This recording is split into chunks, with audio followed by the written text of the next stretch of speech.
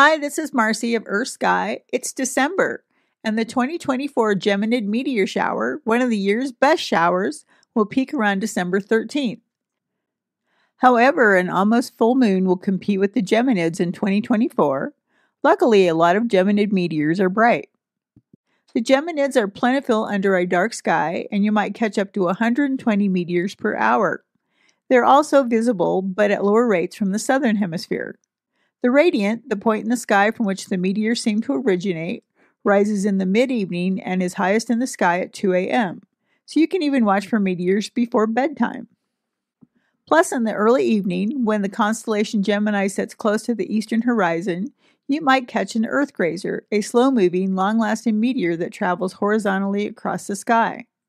Most meteor showers originate from debris left behind in space by a comet as it orbits the Sun, but the Geminid meteors originate from debris left behind by an asteroid called 3200 Phaethon.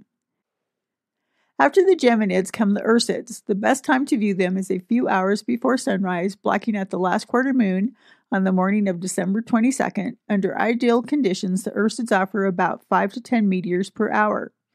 Occasionally, the Ursids have an outburst of over 100 meteors per hour, so it's always worth bundling up to watch them on a cold December night.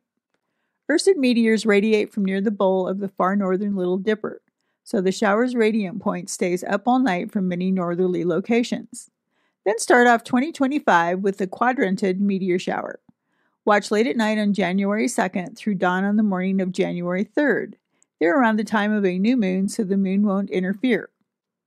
The Quadrantid's radiant rises after midnight. It's highest in the sky before dawn. The radiant is near the famous Big Dipper, so it's also a far northern meteor shower. Under ideal conditions, the Quadrantids can briefly produce over 100 meteors per hour, but their peak lasts only a few hours.